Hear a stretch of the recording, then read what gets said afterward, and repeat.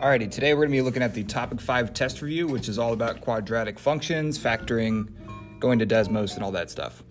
Number 1 says, which of the following is an equivalent form of the equation of the graph shown in the xy plane from which the coordinates of the vertex can be identified as constants in the equation. So the vertex is this point A, which is at -2, -16, and this may influence what you think the answer might be, depending on what you see in those answer choices. What you do have to remember is vertex form, where vertex form says that your vertex is at h, k, and your formula is going to be f of x is equal to a times x minus h. In this case, h is -2, so x minus -2 would be the same thing as x plus 2 squared. Plus k, so we're going to put minus 16 at the end. So we can see that just by using the vertex form, we can find out that, oh, okay, this is the only one in vertex form. So this must be the answer. Another way you could have done this is by going to Desmos and graphing all the answer choices. So first I just graphed the vertex. If we graph answer choice A, we see that as a potential option. There's the correct answer, answer choice C. And you'll notice that answer choices B and D are not even going to have the same vertex as the original picture that we were looking at. So you could also eliminate it just by graphing all the answer choices and narrowing it down to A and C, and then realizing that, okay, C is the only one in vertex form. Alrighty. Let's move on to number 3. We are skipping number 2 because you can do this one on your own. And that, by the way, here's a hint for number 4. So pause the video if you're working on number 4. There's your hint. Number 3, write the function in vertex form. We're going to do this by completing the square. And what I mean by that is, like, literally we're going to complete the square. The first thing we have to do is get rid of the GCF, the greatest common factor of all 3 of these terms. Well, they can all be divided by 2, so we can actually factor out a 2 from this entire thing. 2 times x squared would give me 2x squared. 2 times 2x would give me that 4x. And 2 times 12 would give me that 24. So all we've done is take out that greatest common factor. Now what we're going to do is we're going to complete the square by building a box and trying to fill it out in the way that we showed you. In which case you're going to take x squared, put it in the top left, and then you're going to split your b term in half. So b is 2x, so I'm going to put 1x here and 1x here. As you can see, nothing's changed so far. We do have to include the plus 12 outside, so that's something that we do have to keep in mind. And now we try to figure out what are the factors outside of the box. X times x gets me x squared. Well, that means that this has to be a 1 because x times 1 gives me 1x. And same thing on the bottom left here. If we complete the square, 1 times 1 is 1, and that is something new, so we have to subtract it outside, so that way we don't change the value here. What this means is that f of x is equal to 2 times, and then we'll do a big parentheses because we took out that 2, x plus 1 squared plus 11. Okay? That's just by combining positive 12 and minus 1. If we distribute the 2 to everything inside, we get f of x is equal to 2 times x plus 1 squared plus 2 times 11 would be 22. So that is how you do number 3. And in general, this is how you would complete the square if you were trying to get something in vertex form. Here we can see it is in vertex form. We have a x minus h plus k. Okay, so we have vertex form here. Alternate way to do it is if you just graph it, and if you know the vertex is at h, k, well, if this was multiple choice, it would have been really simple just to figure out, okay, my vertex is at -1, 22, and if I graph it in vertex form, we can see it right there. So you can also check your answer in Desmos. All right, moving on. Once again, hint for number 4 right there. Number 6, okay, for this one, you must remember not only standard form, which is y equals ax squared plus bx plus c. But you also need to remember the Desmos version of this, where you need to put y1 squiggle ax1 squared plus bx1 plus c. Okay, to do this, you need to add a table in Desmos. Okay, put your 3 points. There are my 3 points right there. And then you type in the formula I just mentioned, y1 squiggle ax1 squared plus bx1 plus c. And then it gives you the values of a, b, and c. A is equal to 1, b is equal to 0, and c is equal to negative 2.25. Okay, we put 1 in the place where a goes, we put a 0 in the place where b goes, and then instead of putting plus c, we'll put minus 2.25. Since 0 times x is just 0, and since 1 times x squared is just x squared, we can simplify it to this right here, and you'll notice that on every step of the way, you can check and make sure by making sure those graphs match up. So my equation will be right here, y equals x squared minus 2.25.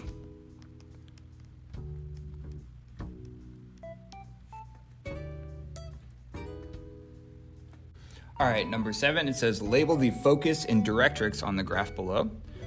Okay, there's my directrix, that's gonna be the line, and here is my focus, we'll label that F.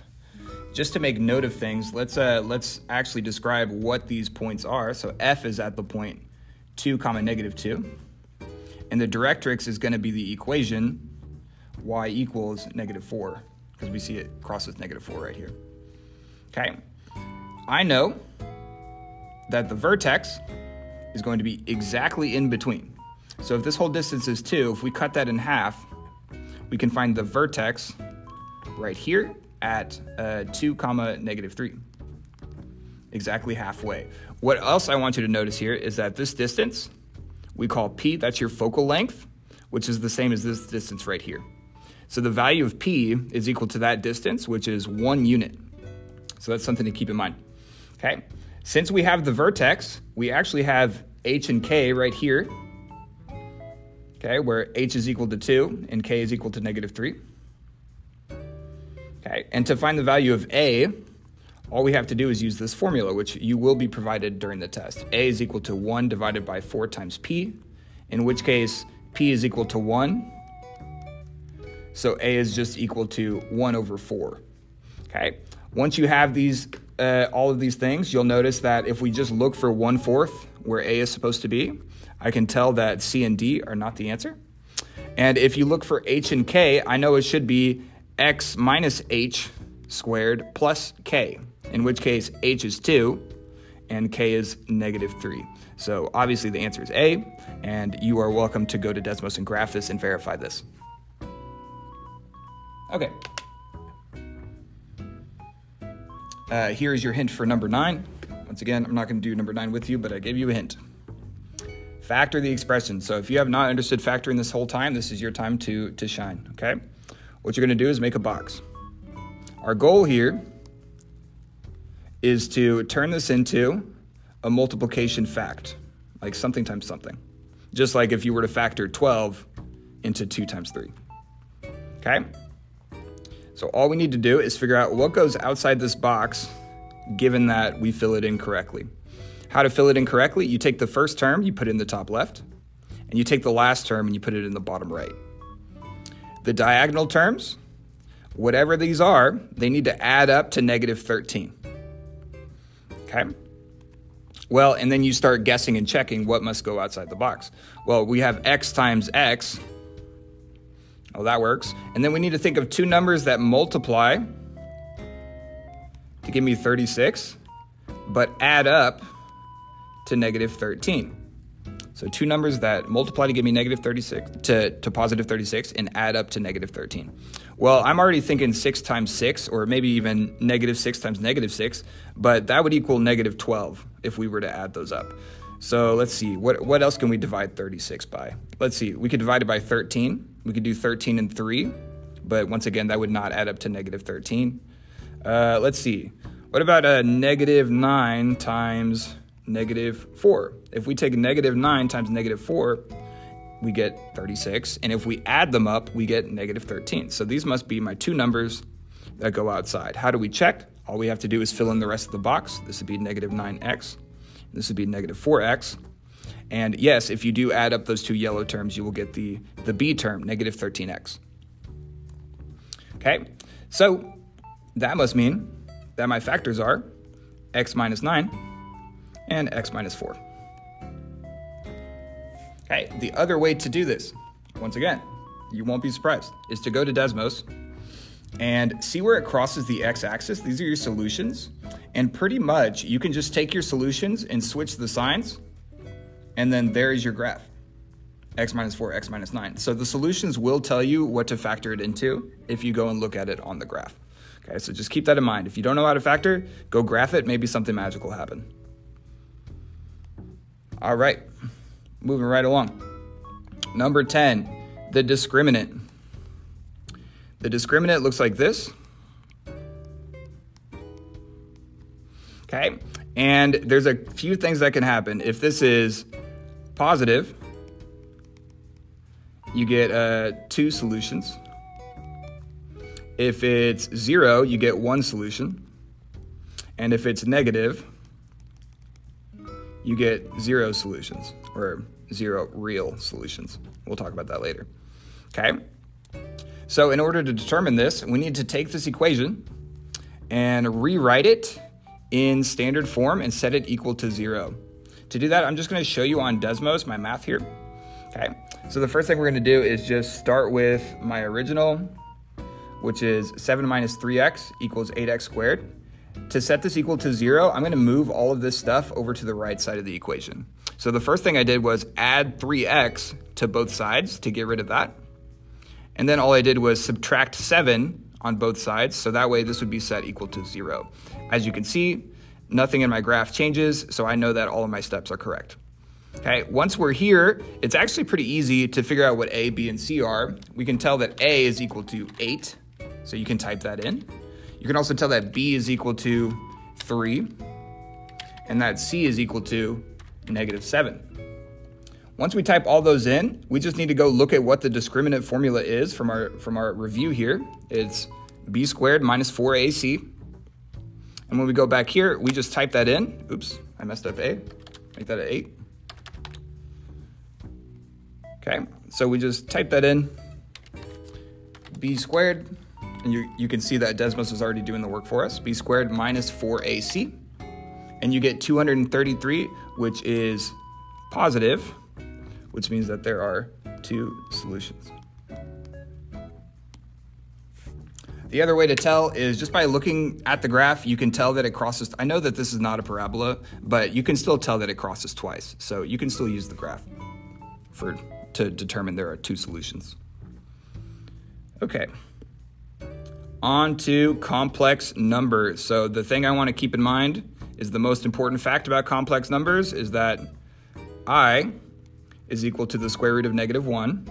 More importantly, I squared equals negative 1. So as I reference this today, I'm going to keep looking back at this formula. This is the most important thing you can know about complex numbers. I squared equals negative 1. To do this, we just need to add them up like normal expressions. For the first parentheses, you could just get rid of them. For the second parentheses, you need to keep in mind that this negative is going to distribute to all my terms. So we're going to have negative 12i squared plus, okay, because that negative times a negative makes a positive, plus 5i.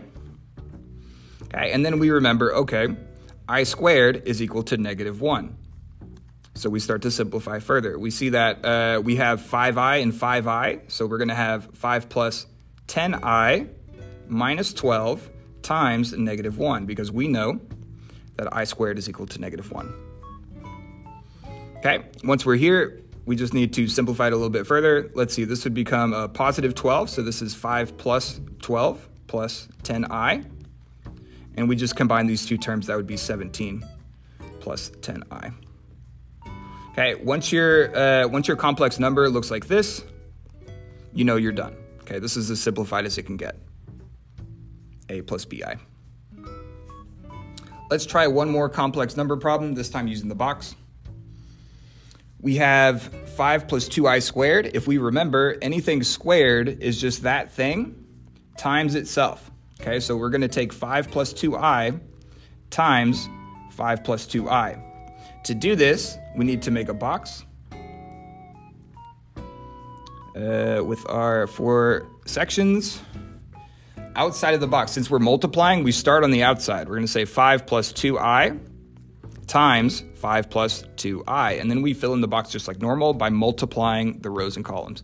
5 times 5 is 25. 5 times 2i is 10i. Once again, on the bottom left, we have 5 times 2i, so that would be 10i as well. And then lastly, we have 2 times 2, which is 4, and then we have I times I, which is I squared, which we know is equal to -1. Okay, we take everything in the box and we add it up. We take 25 plus, well, we can combine these two. We'll take 10i plus 10i, that'd be 20i. Just combining those diagonals. Plus 4 times I squared. We remember I squared is equal to -1. So that's really going to be a -4. So this equals 25 minus 4 plus 20i, which would be equal to 21 plus 20i. And we know we're done because once again, it looks like a plus bi. All right, last problem I believe that I will do on this review is going to be this one right here. Okay, it says if xy is a solution of the system of equations above and x is greater than 0, what is the value of x times y? So eventually we're going to have to take whatever the x number is and multiply it by the y number. Okay, so let's see. If we go graph these, this is going to be a U shape and this is going to be a line. And on Desmos, it looks like this. Okay, and we'll just draw a quick sketch of that on our review, where it does cross in 2 different places. So the 2 different places are super important. If we look on Desmos, we'll see that they cross at -2, 4 and 3, 9. -2, 4 and 3, 9. So it's saying that if x, y is a solution, which both of these are, right? -2, 4 and 3, 9 are both solutions, and x is greater than 0, meaning that x has to be positive,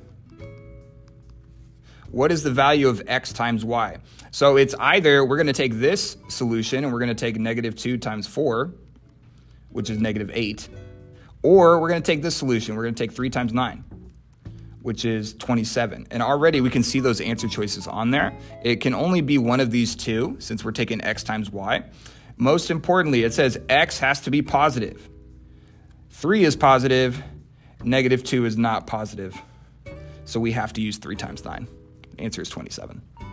You can also do that math in Desmos just to verify for yourself. Once again, we do not want a negative x value. You can also just only consider the solutions where x is greater than 0, in which case it will highlight that part of the graph and we can see that that is the only solution where x is greater than 0. Alrighty, I believe that is it. I hope you study well, and I hope you get this review all the way done. If you want to pass your test, that is what you have to do. Remember to always use Desmos and to check your answers on there, and if you don't know what to do, just go graph it. This has been Mr. Story. Checking out, subscribe to my channel. Bruh.